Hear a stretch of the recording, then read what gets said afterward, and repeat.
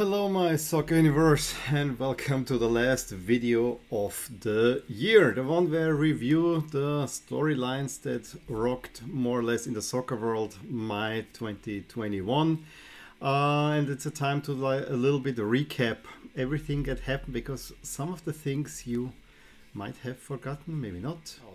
Now, the one thing that I have been doing this year, because I was always afraid I'm gonna miss out, whenever there was something biggish happening, I kept a little notepad where I wrote down a few things. And together with that, I actually came up with a few topics. I will give you the top 10 moments, that will be the main part of the video. But I will also now start with 5 topics that kind of missed out a little bit. And those are in no particular order. I actually want to start at home here. LaLiga and the Austrian national team had very similar stories the whole year. They were actually, overall the years were terrible, except when it came to the big European competition. Let's start at the Austrian national team. World Cup qualifying, a single disaster. Then at the Euros, rising high, reaching the next round, playing for once the way you would expect them to do. And then in the end, it did not end well, and Austria were nowhere to be seen, and they still have a shot of qualifying for the World Cup. And for LaLiga, it's a very similar story, that the whole year in the league was it was not going well. There was a clear downward trend from the previous 2 years that were actually pretty good. Previous 4 or 5 years. I mean, 2020 was so-and-so, 21 was not a good year for LaLiga, except when they played in Europe. There, they were absolutely brilliant. Had they had their best campaign in Europe so far. So very interesting storylines there. I also will not talk about the Nations League Final Four, which I think was overall very entertaining. 2 really great semifinals, a very enthralling final, although it took a while to really get going. And yeah, that with the World Championships actually winning it in Italy over a Spanish team that really became kind of everybody's darling / dark horse in a way. We also we'll talk a little bit about Champions League, but overall the Champions League knockout stage, and I'm thinking they're mostly the PSGs for first of all PSG against Barcelona, then also PSG showing against Bayern, and in the end as the wheels came off against Man City. I think it was highly entertaining in many ways, but there were other storylines there in there as well, with Juve failing against Porto. Real Madrid making actually a kind of deepish run and ousting Liverpool along the way. So the Champions League again, especially in the knockout stage, largely delivered. However, it was not the great competition that I found it to be in previous years. I hope this will get better. You also won't find, and this actually a little bit hurts, but Villarreal, I have them back there, won the Europa League. Their first ever title, and it's the Europa League in a penalty shooter that was, probably the craziest I have.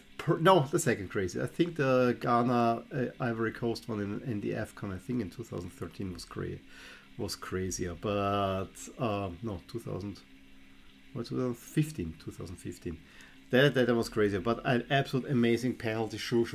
Where no goalkeeper could save any penalty until it came that goalkeeper went against goalkeeper.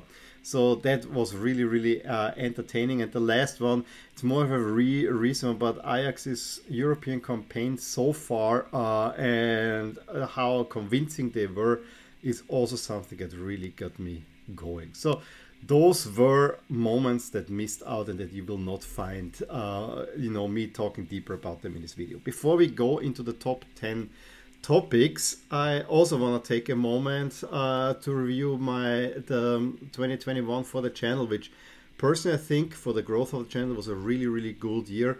I think I started at around 300, now I'm at above 800, so very satisfied with that.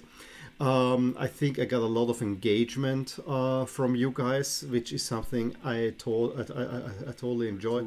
However, what really took it to another level for me this year is not only that I got a personal engagement with you, I actually got for the first time really contacted by other collectors. I got a teeny bit into the collectors community, exchanging messages, talking to other people, getting involved in these mystery exchanges that I did too, which were in many ways the highlight of my year, because this was something that I never could imagine.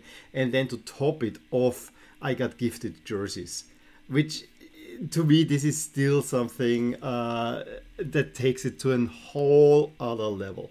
So for me, in that sense, it was a really, really good year. Also for the collection, you saw it already, a very, very good year. I grew a lot this year. We'll talk about my goals for the next year in the first video of the new year. So I want to say this also as a big thank you for being a subscriber, for being regularly watching, for commenting, for engaging with the channel, for reaching out. I mean, the global reach in a way is the most amazing thing that I can talk about, from the Philippines to America over to Great Britain and so on, all over Europe, France. I love it. I love it. That's why I chose to do these videos in English and not in German, because I wanted to have that global outreach, because I know that the game touches everywhere. Thank you very much for making my 2021 actually pretty awesome, I gotta say. Okay, let's get into the top 10 moments, 10 stories. Again, I tried to kind of rank them. What was the most amazing for me, blah, blah, blah, blah, blah, blah. But, you know, take always this ranking with a bit of salt. I want to start at probably the least enjoyable story of the year, although it had us all up in arms for about 3 to 4 days, and that is the rise and fall of the Super League. April 18th is a day that we probably will never forget, because the Super League got announced with some of our favorite teams in there: 6 from England, 3 from Italy, 3 from Spain, with notable absences from Germany and France, trying to announce, yeah, okay, Champions League, we don't need that anymore, we do it all on our own, and of course we will always be permanent members, blah, blah, blah, blah, blah, blah. It actually, I couldn't even believe it when it was announced. I mean, my first thought was, okay, fortunately Milan is in there. Because at least I will have someone. But you know, when you think, no, this is not what I want to have. This was definitely not, and then it took me a while until I actually digested the whole thing and could get made a video about it. And then the whole thing snowballed in no time, that within 3 days, the whole thing fell apart, and big thanks to Premier League fans. Chelsea, most notably, but also then Manchester City, Liverpool, you know, all the other teams suddenly, due to the fan pressure, they had to withdraw, and quickly thereafter Atletico Madrid, AC Milan, and then finally also Inter caved in. So the only ones that are left are kind of the teams that went with their finances a little bit AWOL over the past years, and that is Juve, that is Barcelona, and that is Real Madrid, who still are Super League members. However, at the moment this seems to be done and dusted, but I don't think we have seen the last of that. We got a Champions League reform because of the Super League threat that I am totally against, to be honest. But okay, moving on.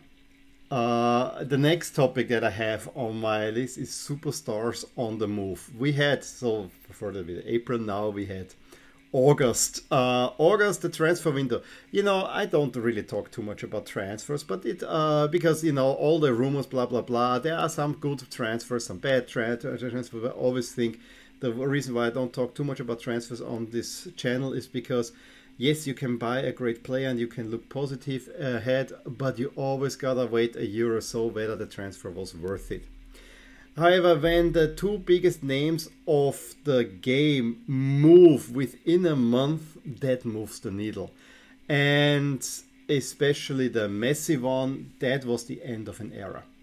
This was the end of great Barcelona as we know it. And it will take probably a while until we get Barcelona back. I'm not saying that and dusted, but I think they will go now through a harder spell. Gone are the days where they could toy with the league, play around, and even threaten for a Champions League, although the latter was already done. The Cristiano Ronaldo move seemed to me more like getting out of a bad situation and landing in another bad one. But let's talk Messi first, because that was the first one where, you know, Messi, and we'll talk about that a little bit later, he came back from the Copa America, he had an extended vacation, he came back to Barcelona, he was out of contract already with all the intentions, everything agreed that he will sign. And then Laporta is saying, no, we can't sign Messi. 3 days later, this was August 5th, 3 days later, Messi has a very tearful press conference, and I was on vacation back then, where he says, yeah, I'm so sorry, I need to leave, blah, blah, blah, blah, blah, blah. And then on the quick where will Messi go? Well, there were only 2 destinations. I have them to my left and to my right. And it was PSG. That's why PSG is up there. Where he joined probably, he was kind of the crowning achiever of one of the best transfer windows of all time. One that hasn't paid off at all. And I remember that it was one of the few times I was absolutely right in my videos. It's going to be exciting. We're going to talk a lot about it, but it's overall going to be a total train wreck. So far, PSG is a total train wreck. As for Cristiano Ronaldo, we knew that Juve wanted to kind of move on his salary, open a little bit there. Cristiano was also not happy because Juve, he joined to be the crowning achievement to push him to a Champions League title. Then they got rid of Allegri. They said, okay, we need to play a new style with Sarri. Sarri became very pragmatic quickly, and then his 3rd year he got Andrea Pirlo, who probably has done in hindsight a better job than we all saw, but the team was really, really badly built with no midfield of note whatsoever, and Cristiano has been keeping them afloat. I think he saw the signs on the wall. They have been a disappointment in Europe. He wanted out.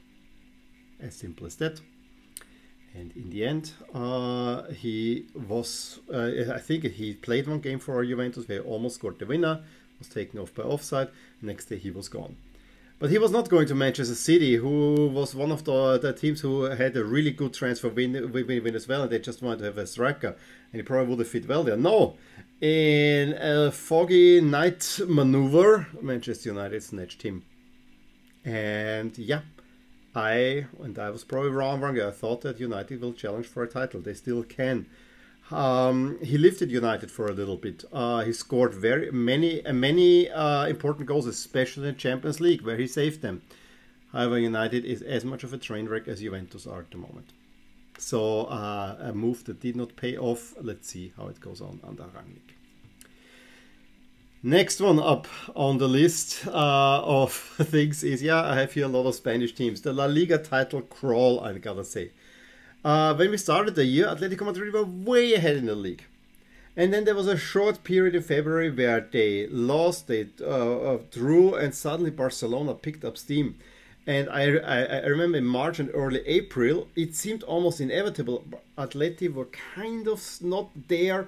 Real Madrid were doing quite well under Zidane. They got something going. And Barcelona kicked a little bit into overdrive. The one thing that Barcelona could not do, they just couldn't. Whenever they could take the lead in the table, they could not win. And especially a game at Levante, where I think they had a comfy 2-0 halftime lead, where they would have been first. They threw that one away, tactics changed, I think it ended in a 3-3, and that was the moment where Barcelona's title challenge, boom, fell apart. It took a little bit longer. However, what happened then is that with all of the teams kind of competing or, passing the baton, I don't want to be champion, you don't want to be champion, I don't want to, no, you take it.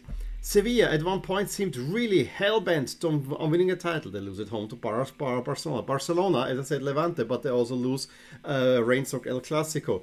Real Madrid in the worst moments, although they had actually Atleti mostly under control and the head-to-heads, never really could challenge. And on the last match day, they actually were about to get first, because Atleti found themselves down at Valladolid. On the last match day, it was either Atleti or Real Madrid. And Atletico Madrid pulled through in a title race that was exciting. But that was so unpredictable, and so, as I said, nobody seemed to want to have this title, that in the end it fell into Atletico Madrid's lap. A title that was long, long overdue, it must be said. However, let's put it that way. Atletico Madrid fans will remember that fondly. La Liga fans will not necessarily remember this one as one of the marquee La Liga seasons.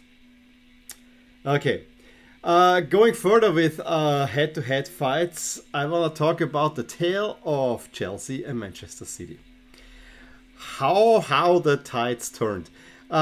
Manchester City for almost the entire year played in their own league. And I remember when I started this channel, I remember seeing the odds for who will win the Champions League, and suddenly Manchester City were favorites, which I couldn't fathom at the time, because Manchester, yes, they have Guardiola, but low Lucas God. Well, the tides have definitely changed. At this moment, Manchester City are by far the best team in the world. And they showed us in the Premier League. It was already late 2020 into 2021. They had an incredible streak where they just distanced themselves from the rest. We are seeing this again now at this very moment in the season, in the season as well, where they just don't show any weakness. However, this dominance in the Premier League was also a little bit their undoing, because also in the Champions League they were cruising from almost the time, especially the way they took PSG to the sword. Yes, the first half in Paris, PSG was the better team, but then for 3 halves they completely outplayed a pretty good PSG team at the time. It has been said, and they got into the Champions League final, their first ever Champions League final. They got over the hurdle, a little bit over Dortmund. Yeah, deserved, but you know, it was also unlucky. However, they got over the hurdle quarterfinal, they got over the hurdle semi-final, they made it into the first ever final and were the overwhelming favorites. I remember a headline saying Guardiola has found out football. He completely figured it out, bar none.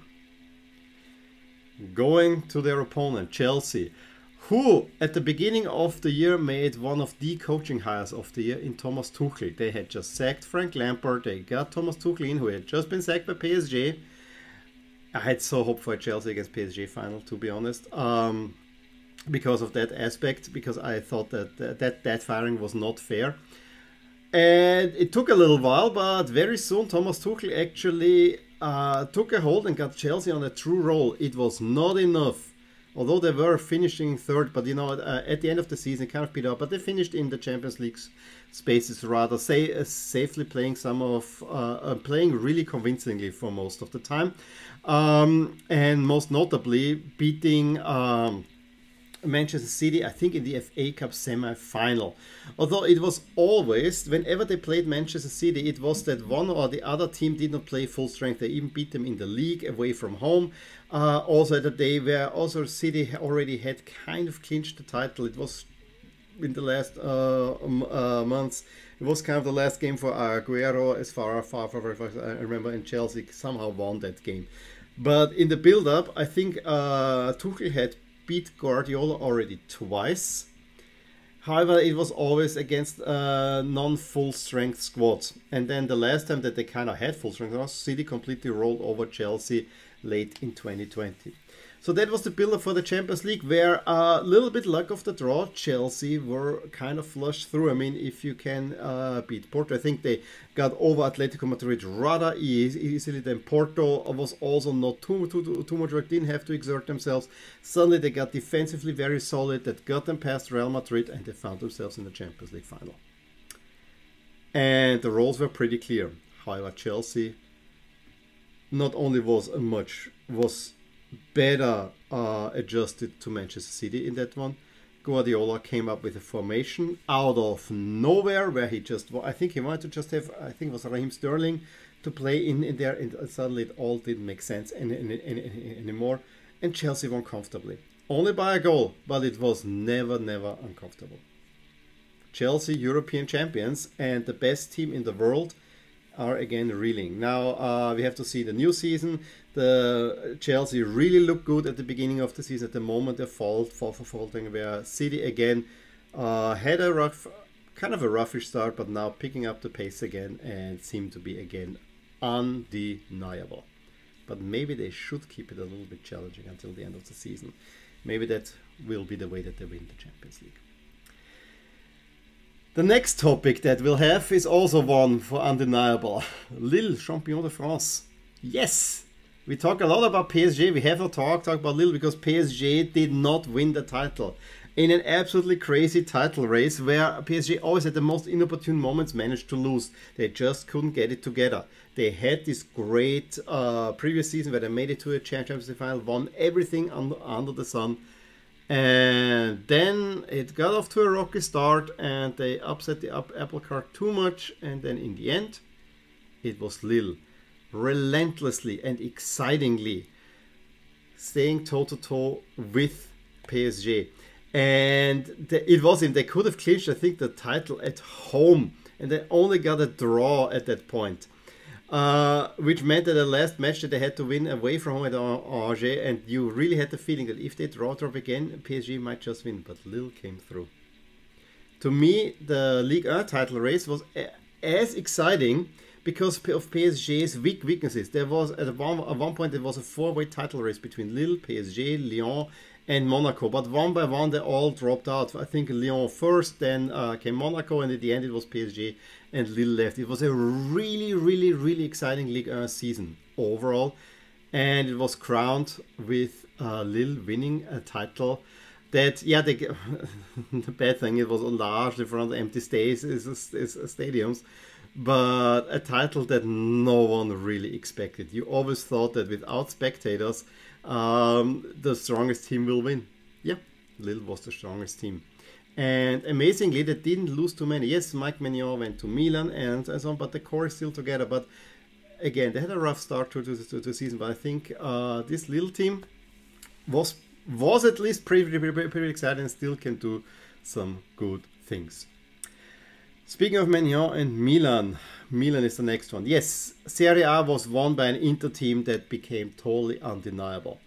But what for me was the story, I am a Milan fan.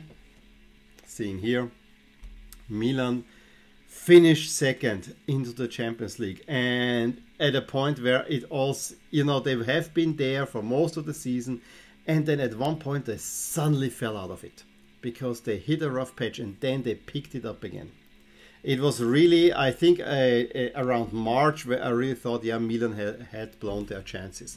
Then they picked it up. They had a great week in Turin where they beat Juve away from home 3-0. This was kind of, in many ways, the deciding moment of that season that made it a success.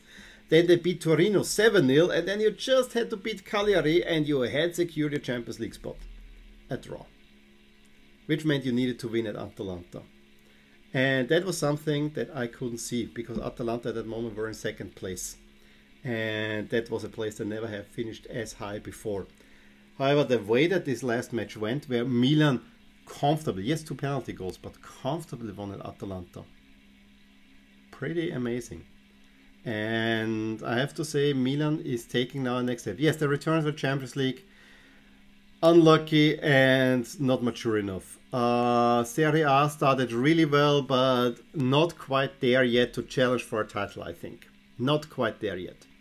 However, the growth of Milan over the past 2 to 3 years, very positive overall. To the point where I say, okay, if it doesn't happen this season, next season, you gotta challenge for the Scudetto. And I think just playing 2 or 3 times more in the Champions League will also do them a whole lot good. Getting into being drawn out of pot 4 was not a good thing. So yeah, but I have to say, overall, Milan made me this year very happy. And I have to say, this last match day where they beat Atalanta, I think it was the same day that also Lille finished the league season in France finished. So this was kind of a head-to-head. That was an exciting day, but not the best day of the season. The rest is all international football, which we didn't have too much about, but I wanna start it teeny bit on a downer. It was June 12th when Eriksen collapsed on the field. That was something, the Euro tournament, it started brightly and then this happened. And the whole, I mean, for me, it was not only the shock that almost a player died there on the field. I remember coming down to my wife, they're having fun in the kitchen, and I'm looking gas and I said, I think a player just died there. That it wasn't was actually a big relief. I found that the leadership in the Danish squad was absolutely outstanding, especially from Simon Kjær, and I'm so proud to have him as a Milan player. Making the right things. Then also I have to say, while many TV stations, I have to say the Austrian TV did actually, for once, the really right thing to just stop. They figured it out. Oh, this is not. They just let it be, and then the relief that Eriksen actually survived was a huge relief, and one that galvanized Denmark into becoming one of the best teams in Europe. Which gets us now straight into Euro 2021, which was probably the most fun month this year watching soccer. As much as I enjoy my club soccer, I have to say Euro 21 was probably the second best Euros that I've ever seen. This was thoroughly enjoyable from the start to finish.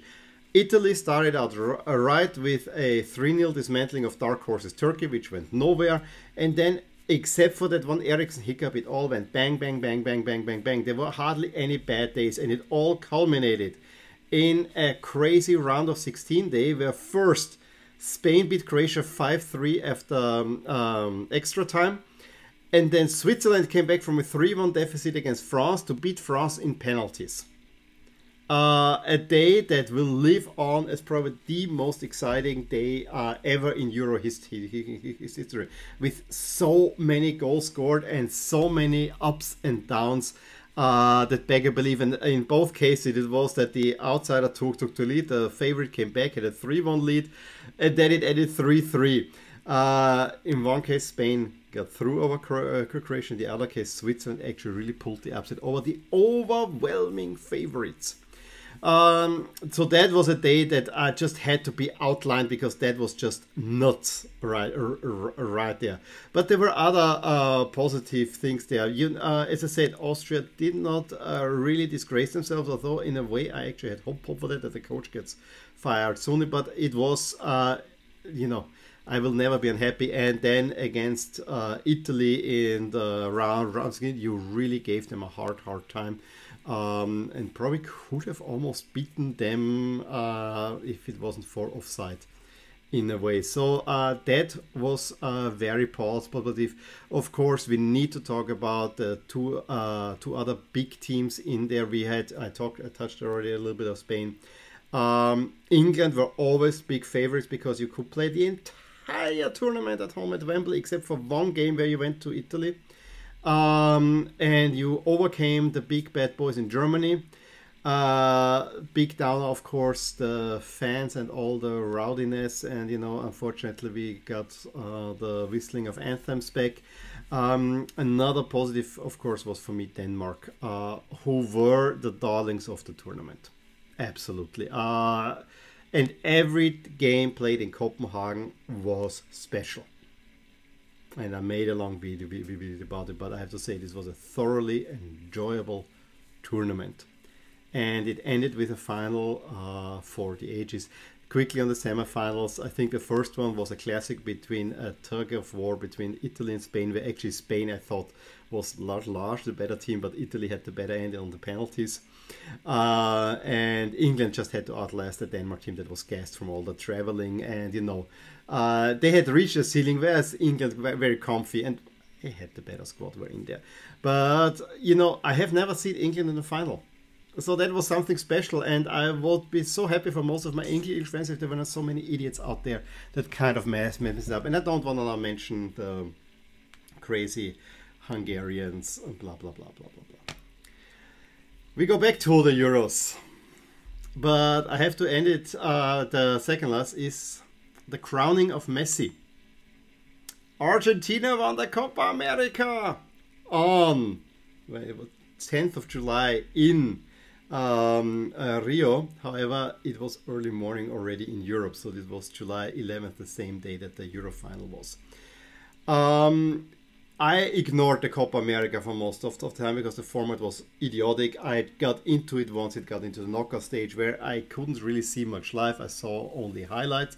But it was a decent tournament, but it was like the Euros, which was kind of this fun tournament. Yes, there were a little bit bum notes in there, but it was kind of this fun tournament all over Europe. South America is a completely different beast where those teams really don't like each other. And it is rough going in many ways to play in South America. So that has to be said. But Messi played outstanding. Argentina found a system, and Messi was kind of the the cherry on top. But overall, the team worked very well, and they play in a final in Rio against Brazil, and they win it. Thanks to a great Angel Di Maria strike. It was not a great final. However, we finally saw Messi lifting a trophy with Argentina. Long overdue. And if you know, Argentina is among my 3 national teams that I love the most. And I was so happy to finally see Argentina win a trophy. And it has been since '93. And seeing the greatest player of the generation win a title with the national team really felt satisfying. The whole day I was already, yeah, Argentina and Messi finally won. Is it as great of an achievement as Portugal winning the Euros? Talking about Cristiano? Probably not. But winning the Copa America was long overdue. Argentina had been waiting for it and had been knocking on the door. And the day got only better. Italy won the Euros. This was, national team wise and probably the entire year, my favorite day of the year. 2 of my favorite national teams win major trophies on the same day. Italy, only the second time that I see Italy lift a trophy with me being a fan. Win in a final where they found themselves down after 2 minutes to England. In Wembley. So it was the same story. Argentina had to win in Brazil, empty stadium. Italy, full stadium, had to win at Wembley. Now, of course, the difference between Brazil and Argentina, Brazil will always be favored over Argentina, especially in Brazil. England, not so much. I mean, ahead of the game, I thought, oh, this will be a tough test for Italy because this England team is rested. They all played at home. They have all the support of the crowd. However, when you look at it on a blank sheet, what did Italy achieve internationally? What did England achieve internationally? It's a huge gulf there. So that made me a little bit positive, but I really played down my expectations. Totally played my expectations down for this final. And I think for 30 minutes, I really thought that England had Italy in the bag. However, they went defensively, messed it up. Italy got back into the game. By the 30th minute, it seemed inevitable that Italy would score an equalizer. Yes, they were lucky. I think, was it Jorginho who should have been sent off in extra time? But on the other side, Bonucci's goal was not a beauty, but it exemplified that Chiellini and Bonucci, the old guard, one last hooray, you want to say, they lifted Italy up. And then it goes to a penalty shootout where I thought, yeah, England is going to win that one, because except for Argentina in 1990, I do not remember any team winning 2 penalty shoots in a row. And, well, history should have told me otherwise, because England rarely ever win penalty shooters. But I want to reiterate now again, before I go in my feelings, how great it felt for Italy to win this one, how happy I was. Southgate in the penalty shootout did everything right. Yes, maybe he could have brought on the last 2, Rashford and Saka, a little bit earlier to get them a little bit warm. But the way he put his shooters was the absolute right, 100% right decision. You don't want to have the superstar taking the last one at home, because this guy has a whole lot more pressure than a young guy like Saka. Yes, he's young, he's inexperienced, but then there's not that much expectation on him. Whereas if Harry Kane is the last one to take that penalty, he will feel that weight extra. Now, going back to the penalty shootout, it was actually up and down. It went largely in Italy's favor. I really liked it. Donnarumma had saved one. Rashford put it wide. I think Belotti missed one. It was Italy going first and England second. Belotti had missed one, but then Donnarumma saved one. Then Rashford, I think, put the one wide, and so it was all down to Jorginho to convert, and Jorginho seems to be a lock. He got his saved. And then at that moment, I was already so high. The low. But then, no. Saka needs to convert. And I knew. At this moment, my thought was, he's playing at home. He needs to convert this penalty to keep England in. And the pressure at home, and we see it repeatedly, the pressure for France at home in 2016. Remember the penalty shooter 2000, Italy against the Netherlands. If you have a penalty shooter at home and you have a must win, this is the most pressure situation. And having said everything, it was a little bit too much. Saka did not take his penalty well, and Donnarumma saved it. And I cannot tell you, I have not felt such joy from a soccer game in a long time. Seeing Italy win this trophy, a trophy that they have been threatening to win for quite a while during my time. I think it was long overdue that Italy wins the Euros. Felt really good. It would have felt from me probably better at a time where I was not as much in favor of England, because I really like Southgate and there's something to like about the England team. But given all the bad stories around this final, with the disorganization and the way that the English crowd reacted, it still felt good. But I actually thought it would have been nice to see England win as well, but not against my Italy. That was my moment of the year. And that on top of Messi winning it, still feeling the tears come, tears of joy. So yeah, was a long video as the last one, but these were my 10 moments of the year. I absolutely, as I said, it was overall a good year. Maybe, speaking of Italy, World Cup qualifying at the end, it didn't end well, all that, but you know, this I will always remember. Italy winning the Euros, you cannot take it away. And this time, there was no bum note for me, because when they won the World Cup, it was the Zidane incident, not accident, incident. It was very deliberate. It was the Zidane incident that really was a kind of, you know, didn't make me feel as joyous. But seeing Italy win this time felt good, felt right. They were the deserved winner of Euro 2020, even though Spain was better in the semifinals. In any case. Last video, long one for you to end this year. I would like to know what moments will you remember. Is there anything that, I mean this was my part, but is there anything that you would like to add? What was a great moment for the year? Give me a thumbs up if you enjoyed this video. Subscribe to my channel if you want to see more, and I will talk to you soon in the new year. Bye. I really hope you enjoyed this video, and if you did, here are some videos and playlists that you might enjoy too. Also, please consider subscribing to my channel, as it will keep you updated on all the things that are rotating in my soccer universe. And with that, I'm going to wish you a wonderful day.